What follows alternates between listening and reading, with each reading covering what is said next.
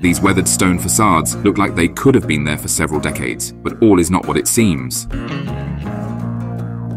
Using some interesting techniques and lots of mortar, builders are able to replicate the look of a natural rock facade. After the mortar is spread evenly on the wall, outlines of individual rocks are carefully drawn on the wall and then shaped. Next, texture is added using wall insulation or a dry roller to make the surface uneven and worn.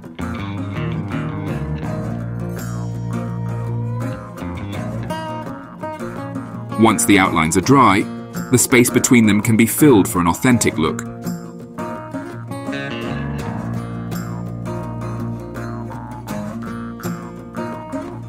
We'd never be able to tell the difference.